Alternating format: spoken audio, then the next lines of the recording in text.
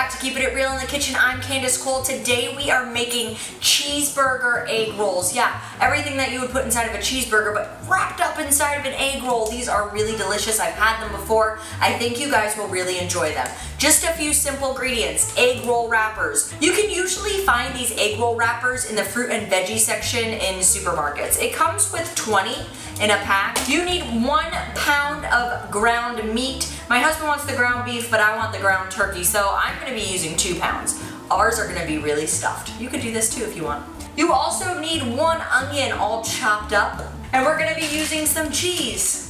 That's it, that's all you need. You also need a little water to seal close your egg roll wrappers, but everyone should have water. Faucet. So the first thing we're gonna do is brown up our ground meat, and while we're browning it, we're gonna be cooking our onion right inside with it. Let's get started. If you want to, there is an option to mix in some mustard right inside of your mixture. I thought I'd throw the option out there for you. You could put mushrooms in here, you could do seasonings. This is a really customizable recipe. Throw some bacon in it.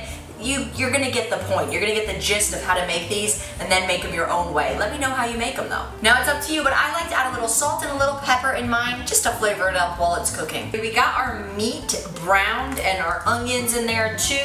Now we're gonna start making our egg rolls. We need to open those up. Be careful when opening those up. Egg rolls tear really easily, these wrappers. So you can see I've prepared a little like cooking setup station here. Here's where I'm gonna roll my egg rolls. I have a little bowl of water, we're gonna need that, and then over here is where I'm gonna put my completed egg rolls. We should probably pre-open our cheese too.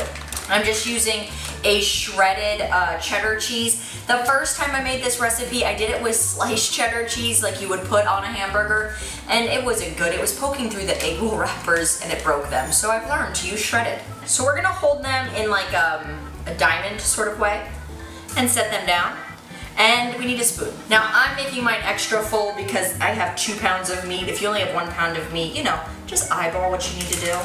So I'm going to some meat in there, put it at the end, make sure there's some onions in there, add my cheese inside. We're going to roll this up, this triangle piece, tuck it under. We're gonna grab one end, tuck that under, grab the other end, tuck that under, and then just roll it up. We wanna make it tight.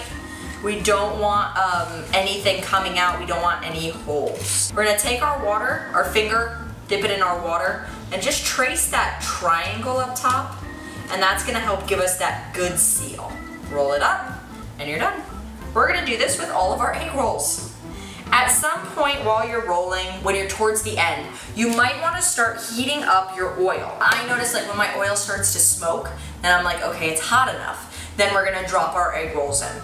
So I've stopped using the spoon and I'm just using my hands. I was able to make 14 egg rolls. You can see mine are, these ones are a little small, but these ones, I mean, those are filled. You could make them smaller and you'll definitely be able to make more. I only used a little over 1 cup of cheese, and I used 1 whole onion to do this. So we're gonna take the egg rolls now and we're gonna fry them in that heated oil. We're gonna fry them on each side. It'll just probably take a couple minutes per side. Once they get that golden color, they are done. I'm gonna set them on a plate with some paper towels on it to absorb that grease. Here we go. I'm just gonna cook mine in vegetable oil. Yeah, it's going good. I like to fry the sides of them too. Not just the front, not just the back, but I put it on the side for a little bit. If your oil's deep enough to cover them, then you'll be fine. Mine wasn't.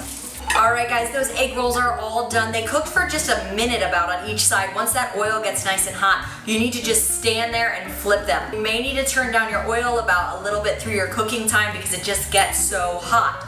Now, let's try them. Ooh, did you see that? When I cracked it open, that cheese, they're hot and steamy. I don't want to like die. I like to dip these in some yum yum sauce. If you haven't tried yum yum sauce, I suggest you do. They sell it at Walmart.